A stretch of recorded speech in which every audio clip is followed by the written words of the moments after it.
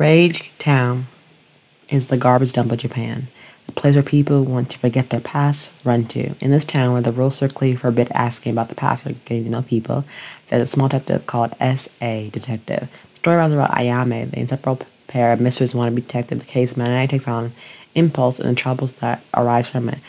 On the case, they find a woman who is abnormally hot and who's being chased by a bunch of women with guns. After being dubbed Sarah, the detectives try to figure out just what is going on with her. At the same time, all over town, teenage girls are burning up and turning into glass.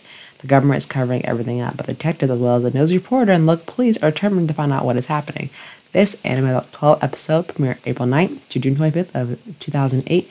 Best off original series. It is action and sci-fi. Each episode is 24 minutes per episode. It's rated 17 plus for violence and profanity. Let's get started into the review.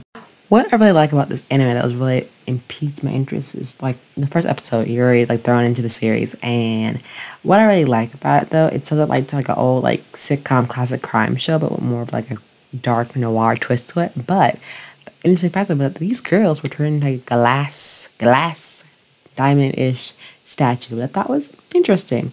But overall, the story is okay. But I think what really makes the show, besides the gritty noir and near futuristic world, is the characters. There are a lot of them, but they're very interesting.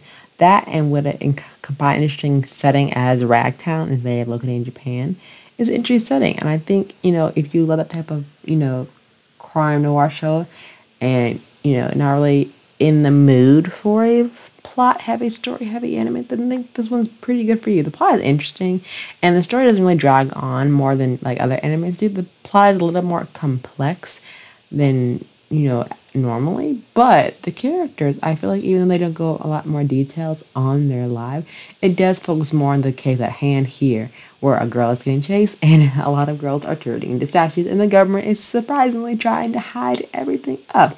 So, there's going to be a twist of supernatural here element in this anime with what to expect, and a type of crime noir anime crime TV show, which I thoroughly enjoy.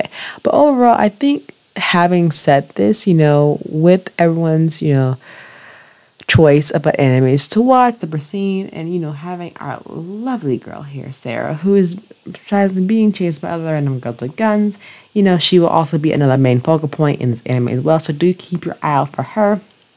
And on the other cast, including the pair of detectives who are kind of overlooked by the government, but what's a good detective trying to uncover the dirt horcrux of what's actually going down in this town? So I think if you're more like sleuth, I should say, and like into taking notes and trying to figure out the crime along with the detective, then that's kind of like your show. But as far for Glass Maiden, I think this is an interesting anime to try. Oh, I would give this, honestly, since I think it's really unappreciated gem, like a 6.4 out of 10. I just wish, we just dove a little more backstory into this character. Like, flesh them out even more to make it even more relatable. That is my opinion. I'm just a sucker for the story and good tagline, great character development, which this story and this anime could have done. But, to each their own. When they're given such a short time frame to record so many episodes in the spare time and to pump out every year, especially when this came out in 2008, they did a pretty good job. But definitely check out Glass Maiden if you haven't already.